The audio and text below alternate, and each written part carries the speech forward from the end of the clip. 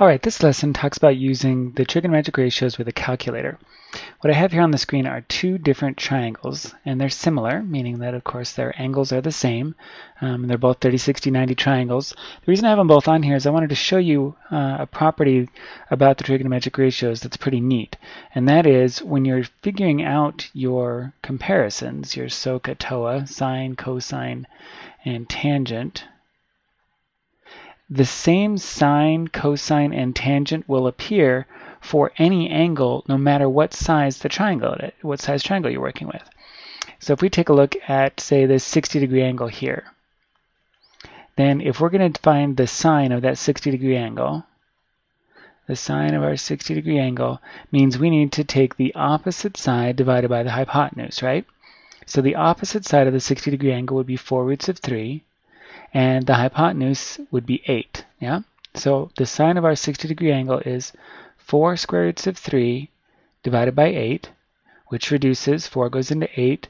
So we end up with the square root of 3 over 2. Now if we do the same trick with this larger triangle over here, we have our 60-degree angle here. On this triangle, our opposite of our hypotenuse, sine here, 60 degrees. Our opposite of our hypotenuse is 8 roots of 3 over 8. Well, if we have, 8 roots of 3 over 16. Wrong number. 8 roots of 3 over 16. If we cancel 8 into 16, again, we end up with square root of 3 over 2. So you can see I get the same value no matter what size triangle I'm dealing with, as long as I'm dealing with the same angle. And that'll work if you were to run through the same trick with a 30-degree angle. You'd find that it works out just the same. And it works out the same whether you're dealing with sine, cosine, or tangent. All of those ratios are going to be the same no matter what size triangle you're dealing with. Now, that's kind of cool because it means that if you just went through and calculated a bunch of those, you could make a table of what those angles were. And that's what this is, for example. This table right here represents the basic sine, cosine, and tangent values for 30, 45, and 60-degree angles. Anytime I have a 30-degree angle, the sine, or in other words, the opposite side of that angle divided by the hypotenuse in that triangle, will always end up being 1/2. And anytime I find the cosine, it's going to be square root of 3 over 2, and so on and so forth. So that tells us that we could find missing sides of a triangle just by knowing what the angle across from that side is and either other side in that triangle. That's pretty cool. And that's what we're going to do in this next lesson.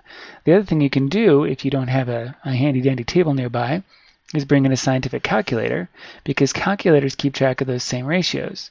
So if, for instance, I were looking for a 30-degree angle and I wanted to know what the sine was, 30-degree sine gives me 0.5, and you can see that the sine of a 30-degree angle here is 1/2, which of course is the same thing as 0.5, right? If I were looking for, say, the cosine of a 45-degree angle, 45 cosine 0.707, which is the same thing as the square root of 2 divided by 2. Now just make sure your calculator is in degree mode, DEG up here, and then put the, usually you'll end up putting in the degree measure first, 60, and then type in sine, cosine, or tangent. Tangent of 60, 1.73, which is the same thing as the square root of 3. So that's what we're going to use in this lesson here. If you have a table, use it. If not, grab a calculator. I'll probably use a calculator in the lesson because it takes a few more steps than the table. You can just look up the values on a table if you have it.